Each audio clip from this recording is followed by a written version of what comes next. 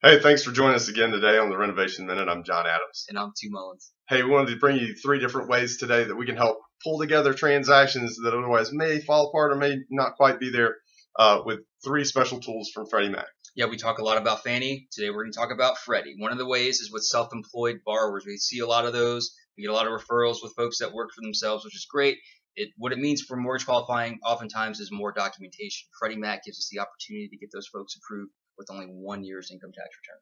That's right. And they also streamline the process for some special ways that we can add back some of their deductions. The Form 2106, that's the schedule that most people write off itemized deductions, where we can add those things back to the income and otherwise create a deal where it may create pitfalls previously.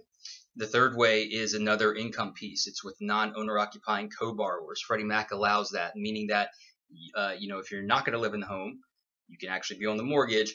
We can qualify that customer for up to a 75% loan to value. That's great. Thanks for joining us again today. If you would like, please go ahead and down below subscribe, and then also come to our Distressed Property Solutions class at Northeast Florida Association of Realtors on March 20th. It's going to be great. We got some new information for you on how to buy and finance distressed property solutions.